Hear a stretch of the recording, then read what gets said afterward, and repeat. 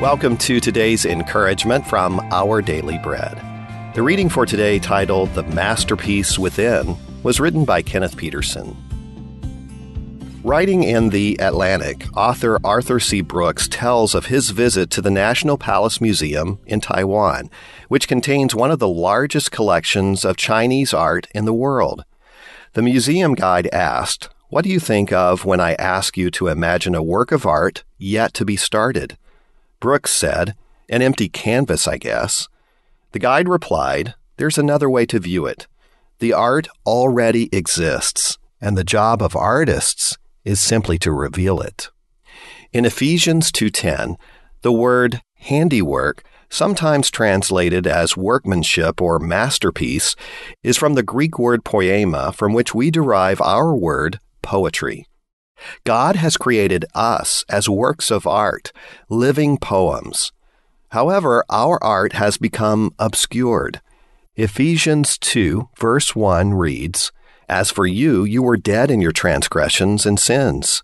To paraphrase the words of the museum guide, the art of us is already there, and it's the job of the divine artist to reveal it.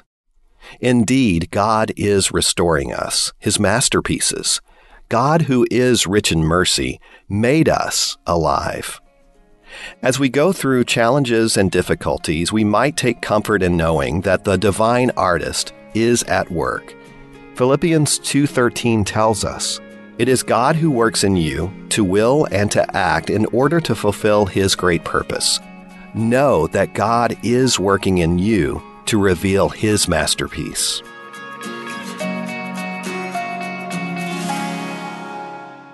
Today's Our Daily Bread devotional scripture reading is from Ephesians chapter 2, verses 1 through 10. "As for you, you were dead in your transgressions and sins, in which you used to live when you followed the ways of this world and of the ruler of the kingdom of the air, the Spirit who is now at work in those who are disobedient. All of us also lived among them at one time, gratifying the cravings of our flesh and following its desires and thoughts. Like the rest, we were by nature deserving of wrath. But because of His great love for us, God, who is rich in mercy, made us alive with Christ even when we were dead in transgressions. It is by grace you have been saved. And God raised us up with Christ and seated us with Him in the heavenly realms in Christ Jesus, in order that in the coming ages He might show the incomparable riches of His grace, expressed in His kindness to us in Christ Jesus. For it is by grace you have been saved, through faith, and this is not from yourselves. It is the gift of God, not by works, so that no one can boast.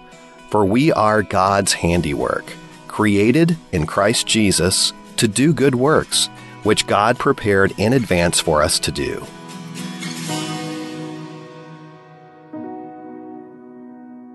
Let's pray. Creator God, thank you for making each of us your masterpieces and part of this beautiful tapestry of your love to the world. It's in Jesus' name that we pray. Amen.